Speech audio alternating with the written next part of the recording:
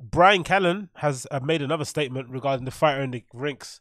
I know you guys have been keeping abreast in this whole situation. It's been a pretty fun to watch from the outside looking in. If you're not aware, Brian Callen was accused of rape and all these other sexual deviant activities a few weeks ago by four women. Four stories of varying levels of severity that seemed really crazy at the beginning, but then the more you start to read into it, the more you got an understanding of Brian Callen as a comedian. You probably got to see, okay, maybe there is an element of truth to it, but the story just seemed a bit too crazy, innit, to begin with.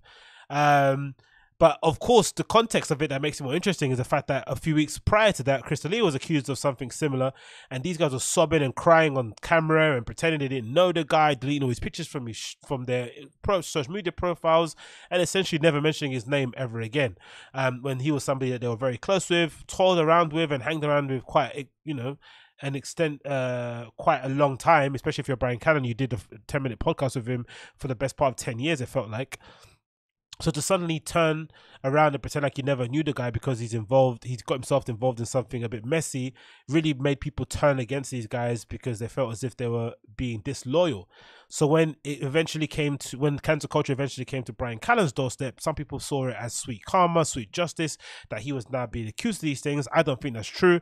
I still think he should have his day in court. I don't agree that it's a good thing that he's being subjected to these level of accusations and have his career entirely be put on hold and maybe essentially over due to accusations that haven't been proved in a court of law, or he hasn't been able to defend himself in any way, shape, or regard.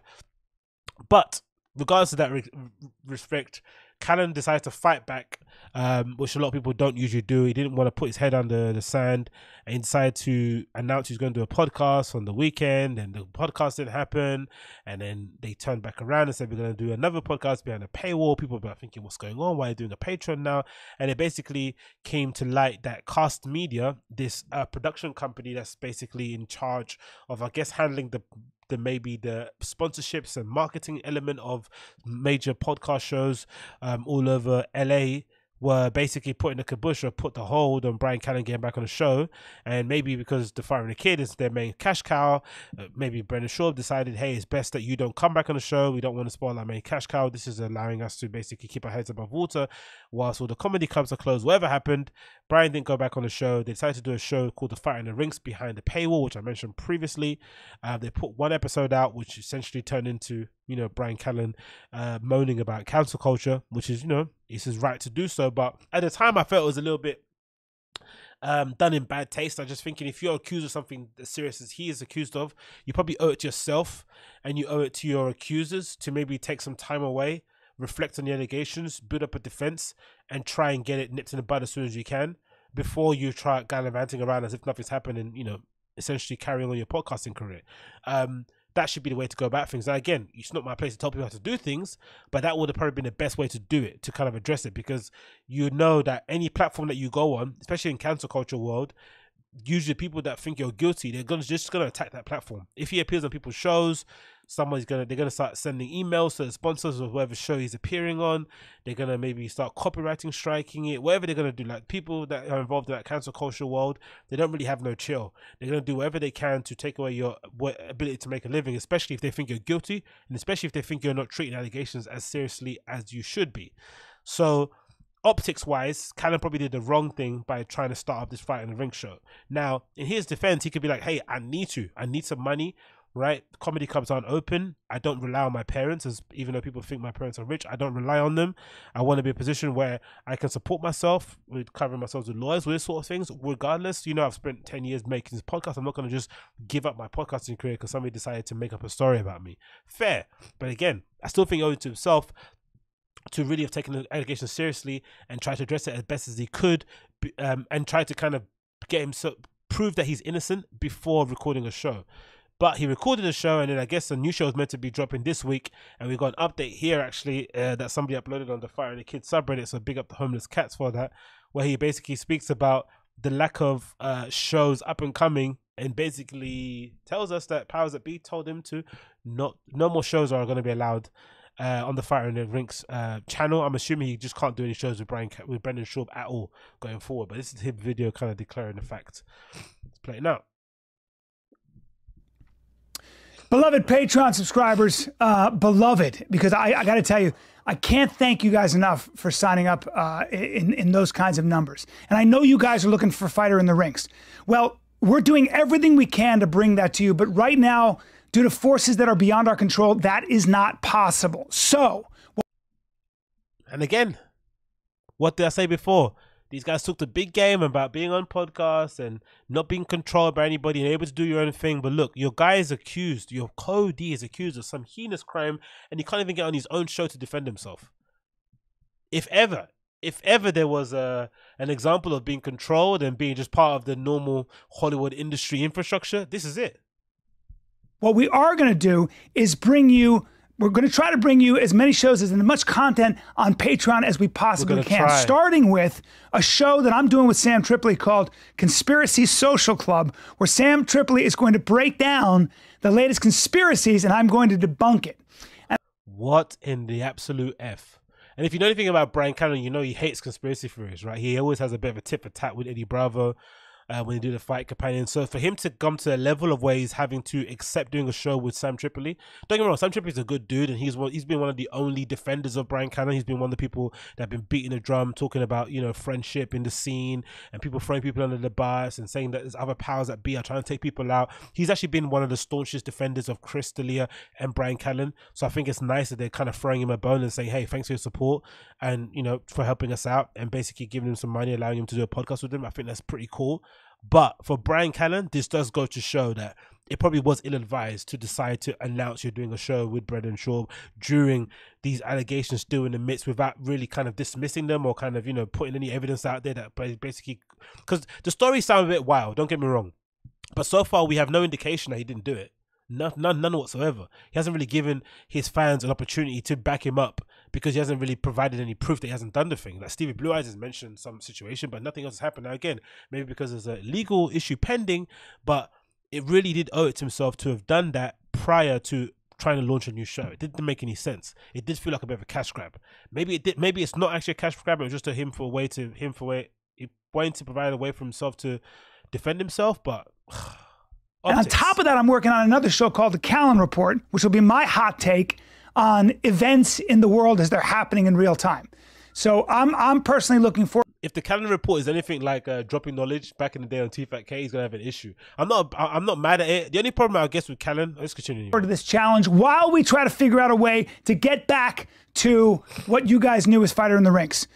So I thank you for your patience. I thank you for your loyalty. And I promise you, I will do everything I can, and all of us will do everything we can to make this worth your money and your time.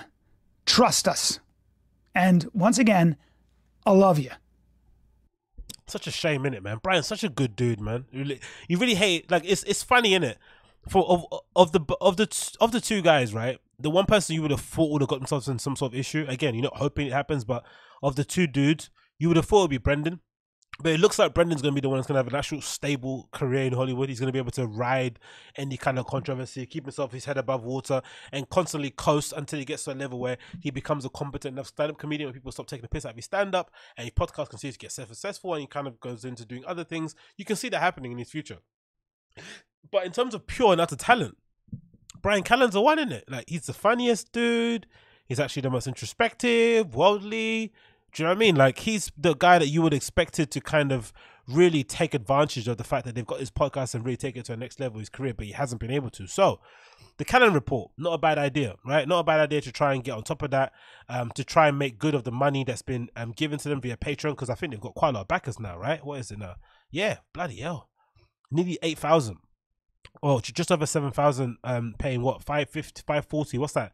Is that nearly 50,000 or something? It's a lot of money, right? That they're getting per month. So there's obviously a demand for some kind of Bryan Callen content. I'm not sure if this is probably more of an indication of how much the fans love Bryan Callen as opposed to Brendan, I'm sure, or maybe the show in general. But regardless, I guess it's good that they're trying to do something to make good of the funds that they've been given. But this also might just be the fans' way of kind of like saying thank you for the free entertainment you provide over the years.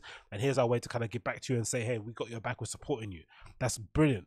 But I guess for Callen, the issue is that he's never really had the best work ethic when it comes to the show, innit? Brendan's always complaining about him coming in late, not being clued up on the topics they're talking about, not be keeping abreast of current events or stories in general in current culture. He's a bit oblivious and kind of head in the clouds, concentrating to acting and all that sort of stuff. All that stuff is on the, that's on pause. There's no acting, there's no stand-up, there's no Hollywood, there's no going to Sly Stallone's house. That's over for him for the immediate future.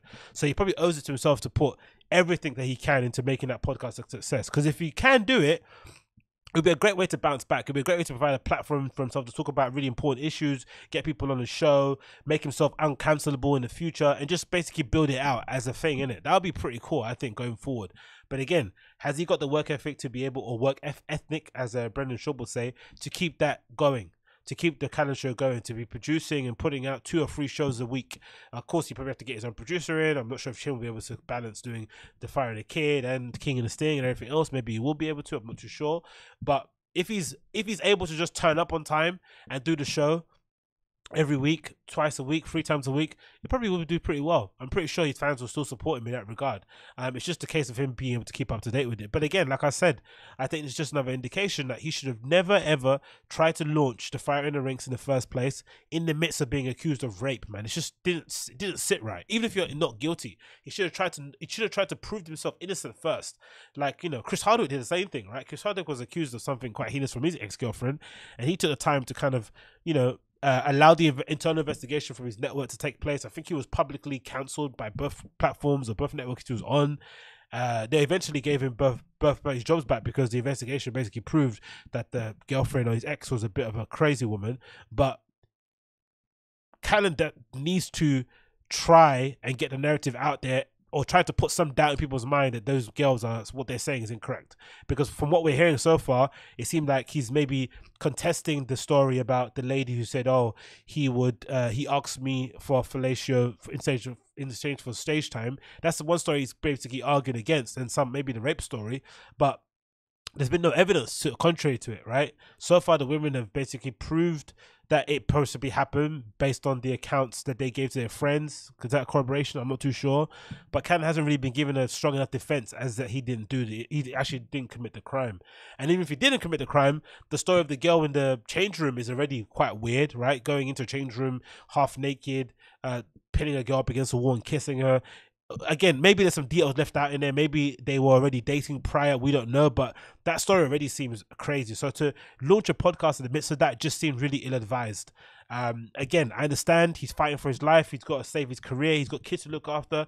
Loads of panic comes in the air, but he really did owe it to himself to kind of take a deep breath and maybe try and fight against those accusations first before launching it. But also it's good to him to see, I guess, in his regard, to see that the fans are still backing him. There's obviously some level of support out there, and this is essentially what you fight for, isn't it? What you try and get in the industry for is to build up a fan base good enough that they can support you. This is basically the living personification of 1,000 true fans, isn't it? Right, 1,000 true fans are able to sustain him and keep his career going. But it's interesting to see the developments going forward. But yeah, what an interesting time to be alive, isn't it? Who would have thought in 2020 Brian Callen would be the one getting cancelled and having to do all these fucking flips and dips everywhere, and Brendan Schaub would be trying to hold the Fire and the Kid together, which he seems to be holding together pretty okay for the most part. He's got different co-hosts on. It seems to be working okay. But God almighty, who would have guessed it? Who would have guessed it, man? LA comedy scene's on fire. Amy Kaufman is the Seth Simons of the West Coast, and she's just, ending everyone's career out here. So again, if you're a comedian out there and you've got some skeletons in the closet, you better open up your Patreon and get going sooner rather than later, because they're coming after you very, very soon.